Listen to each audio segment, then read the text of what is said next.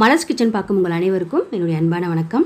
இன்றைக்கி வந்து நிறைய மருத்துவ குணங்களுடைய பிரண்டை துவையல் எப்படி செய்ய போகிறோம்னு தான் பார்க்க போகிறோம். பிரண்டை வந்து ஒரு கைப்பிடி அளவு எடுத்திருக்கேன். இதை வந்து முதல்ல ஓரமாக இருக்கிற நாரெல்லாம் நம்ம எடுத்துக்கணும். அதுக்கு வந்து முதல்ல 2 கையிலையும் லைட்டாக எண்ணெய் தடவிக்கலாம். ஏன்னா இதை க்ளீன் பண்ணும்போது கை வந்து லைட்டாக அரிக்க ஆரம்பிச்சிடும். அதனால தான் எண்ணெய் தடவிக்கிறோம். இப்போ வந்து இந்த மேலே இருக்கிற இலையெல்லாம் எடுத்துக்கணும். அப்படியே வந்து இந்த ஓரமாக வந்து நாரெல்லாம் இருக்கும், அதை அப்படியே எடுத்துக்கலாம்.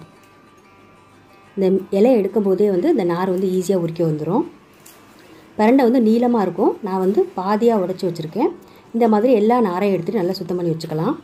இந்த பிரண்டை துவையல் வந்து ரொம்ப ரொம்ப சத்தானது, ரொம்ப ஆரோக்கியமானது. மூட்டு வலி இருக்கிறவங்கலாம் இதை சாப்பிட்டு வந்தீங்கன்னா மூட்டு வலி குறைய ஆரம்பிச்சிடும். இந்த பாருங்கள், இந்த மாதிரி எல்லா நாரையும் எடுத்து சுத்தம் பண்ணி வச்சாச்சு. நல்லா இதை வந்து ஒரு தடவை தண்ணியில் போட்டு நல்லா அலசிட்டு எடுத்து வச்சுருக்கேன். இப்போ வந்து துவையல் பண்ண ஆரம்பிச்சிடலாம். அதுக்கு வந்து கடாயில் ஒரு 2 டேபிள் ஸ்பூன் நல்லெண்ணெய் ஊற்றிக்கணும். எண்ணெய் கொஞ்சம் சூடான பின்னாடி நம்ம சுத்தம் பண்ணி வச்சுருக்க பிரண்டையை இதில் சேர்த்து நல்லா வதக்கிக்கலாம். பிரண்டை வந்து சாப்பிடும்போது லைட்டாக வந்து நாக்கு அரிக்கும். அதனால தான் வந்து முன்னாடியே எண்ணெயில் போட்டு பிரண்டையை நல்லா வதக்கிக்கிறோம். இதை வந்து நல்லா வதக்கணும். பச்சை கலராக இருக்கிறது நல்லா லைட் மஞ்சளாக வர்ற வரைக்கும் வதக்கணும்.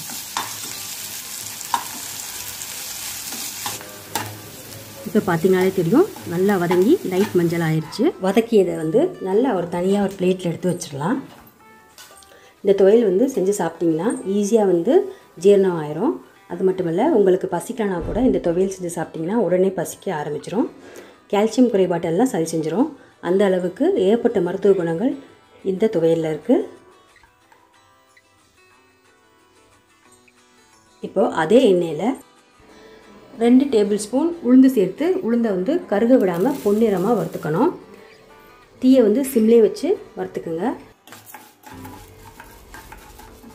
இப்போ பாருங்கள், உளுந்து வந்து நல்லா வறுபட்டு பொன்னிறமாகிடுச்சு.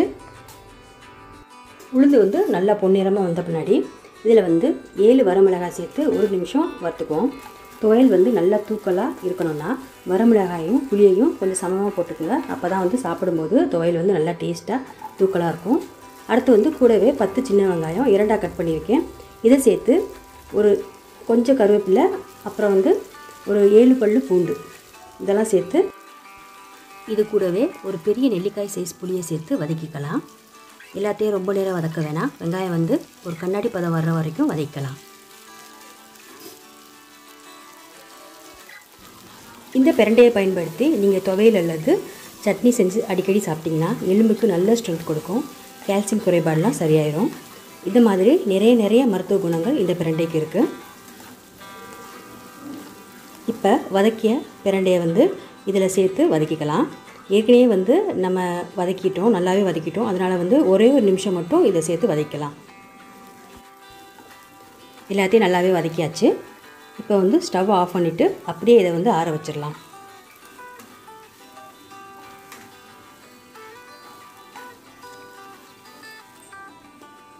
ஆற வச்சுட்டு மிக்ஸி ஜாரில் சேர்த்து தேவையான அளவு உப்பு சேர்த்து தண்ணி ஊற்றாமல் நல்லா கொரன்னு அரைச்சிக்கலாம். நல்லா கெட்டி அரைச்சாச்சு.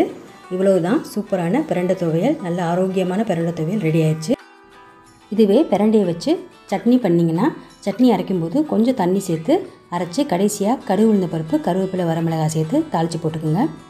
ஸோ ரொம்ப சூப்பரான நல்ல ஆரோக்கியமான பிரண்டை துவையல் எப்படி அரைப்பதுன்னு பார்த்துருப்பீங்க. வீடியோ பிடிச்சிருந்துச்சுன்னா லைக் பண்ணுங்கள், ஷேர் பண்ணுங்கள்.